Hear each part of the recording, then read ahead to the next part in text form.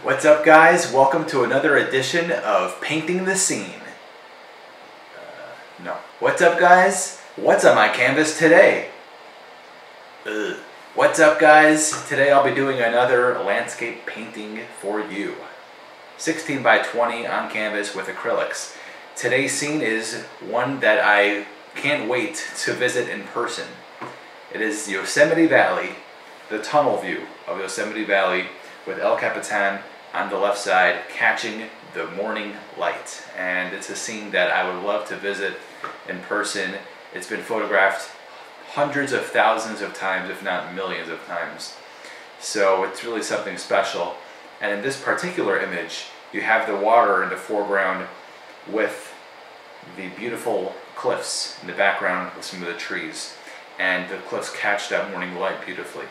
So I'm going to try to paint this scene for you.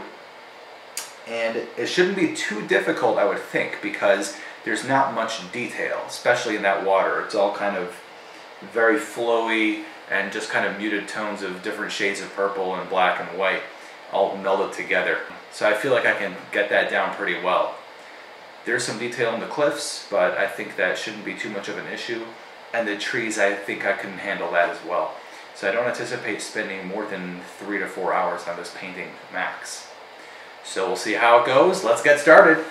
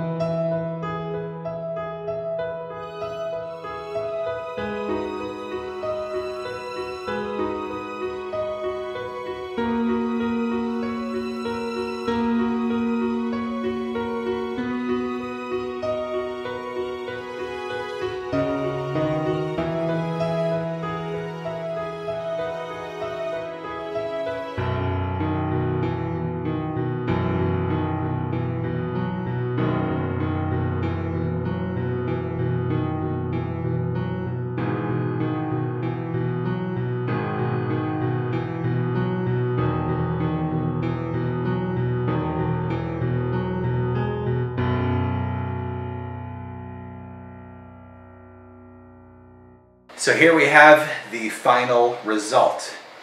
I feel like most of it is pretty close to what is on the picture, but of course there are some areas that I kind of went off track a little bit. With the water, in terms of blending, it's really hard to do that sort of blending that shows on the picture with acrylics. I feel like this would be easier with oils, but with acrylics it's very difficult to do that sort of blending. I did what I could, but there's a little bit more texture in the water than what appears in the photo. It's not that it's off in terms of realism, it's just it's not portraying the same smoothness in the water that you would get from this shot, which is probably a little bit of a longer exposure than something like this. So that's one change, and then the more obvious change is that I added something completely to the painting, which is not in the photo. All these rocks and grasses coming up in the foreground here. I added that on because I realized, number one, that I kind of messed up a little bit in terms of where the horizon line is. On the painting, it's a little bit higher up in the scene, it's almost halfway up the canvas, whereas on the photo, it's almost at the lower third mark.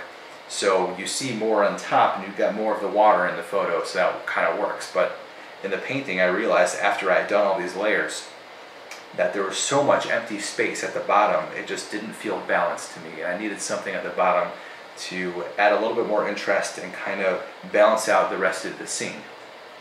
So I added some rocks in the foreground, and I know for sure that at Yosemite Valley, in this particular area, there's definitely rocks that are on the other side of the bank of the river here. So it's not totally off in terms of the actual scene in real life. So I tied it all together with that, and overall I'm pretty happy with it. It's not as detailed as I probably could have gone, but it's still something that I think turned out pretty well overall. So thanks so much for watching this video. If you did, give it a thumbs up, hit that subscribe button if you haven't already, and I'll see you on my next adventure. Out.